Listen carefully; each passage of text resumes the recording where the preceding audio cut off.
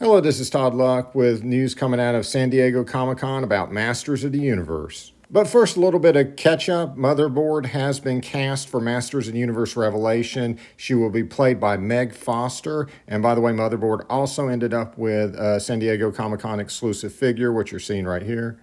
Meg Foster, of course, played Evil-Lyn in the live-action movie back in the 80s. And so she was a really awesome pick. And speaking of Evil-Lyn in the live-action movie, she's getting a Masterverse figure. Yes, you are going to have a movie Evil-Lyn to go along with your movie He-Man and Skeletor.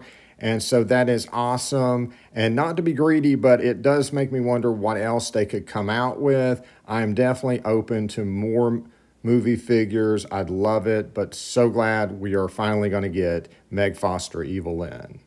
Speaking of movies, and this will probably surprise no one, Netflix did not want to spend $200 million on a Masters of the Universe movie, so that iteration of Masters of the Universe, the movie, is finally dead. Once again, Mattel is going to be shopping this around to studios, and we'll see what happens. But let's talk about what we are getting, which is the sequel to Masters Universe Revelation, which is called Revolution. And they did show a clip at San Diego Comic-Con. I'm not going to show it to you. I'm going to describe it to you in order to avoid any potential copyright strikes. So it shows He-Man and Orko, and they are fighting Scareglow in his realm. They don't say why this is happening, but we have a bunch of heroes who are called in, including Ram Man, Buzz-Off, King Randor, Andra, Snout Spout, and the first animated appearance of Rio Blast. Snout Spout and Rio Blast actually had spoken roles. And then they showed a scene at Snake Mountain with the new cyborg Skeletor.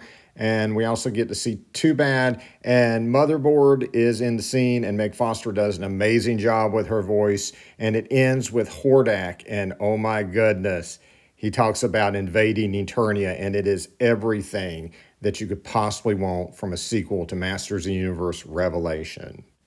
Hordak is voiced by Keith David, who does a phenomenal job in the clip they showed. I am so looking forward to seeing Hordak in this series. Wildor is confirmed to be a character in Masters of the Universe Revolution. They showed his Masterverse figure. He is an inventor. In the live-action movie, he created this thing called the Cosmic Key, which can open a portal to anywhere in time and space. And according to Kevin Smith, he is going to be Orko's frenemy. They also revealed the figure for Skeletech, which is the cyborg Skeletor in Revolution, so you can actually see what he's going to look like in the animated series, and it's pretty crazy. There's also going to be Masterverse figures for Orko in his white outfit, which looks really cool.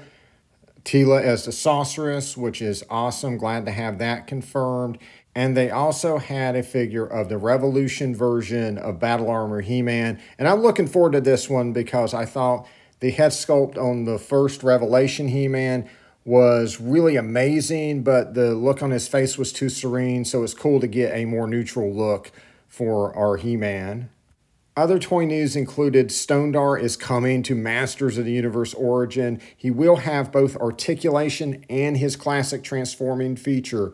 And you'll notice that the bottom of his legs look a little bit different. The rock is actually on the back instead of the side like the old figure, but that is so he can bend his knee, which is kind of a nice touch. You'll be able to rotate the rock around to the side for his transformation.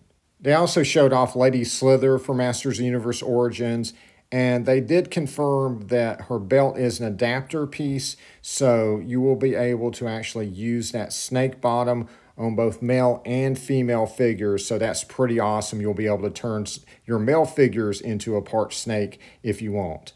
And if you take a look at the He-Man figure to your left, that is from the new cartoon subline for Masters of the Universe Origins. This will be based on the old Filmation cartoon, and so it's going to be characters we've already gotten figures of, but these are new sculpts, and this is going to be based on their Filmation look.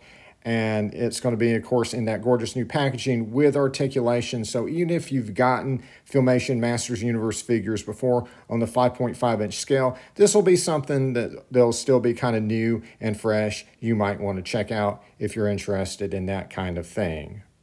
And here's a look at the packaging for the cartoon line, and it is way too pretty to open. That is just absolutely gorgeous.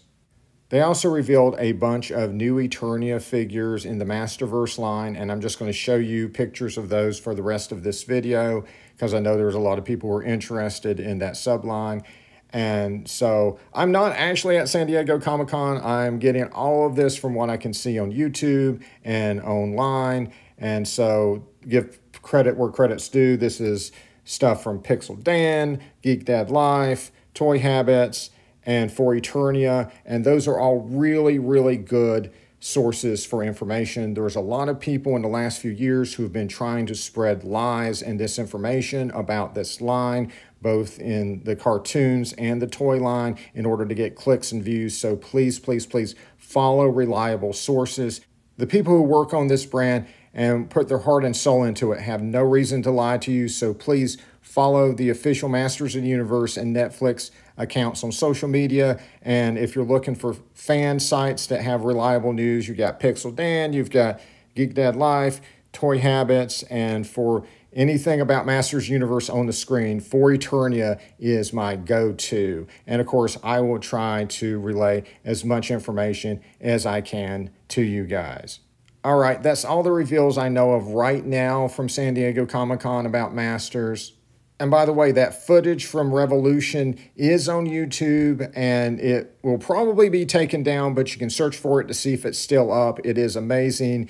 And there will be some figure reveals later in the show, and so you can check social media for that. I'm not sure if I'll do an update video just for that, but if there's something major, I certainly will. And so like and subscribe for more videos. And until next time, good journey.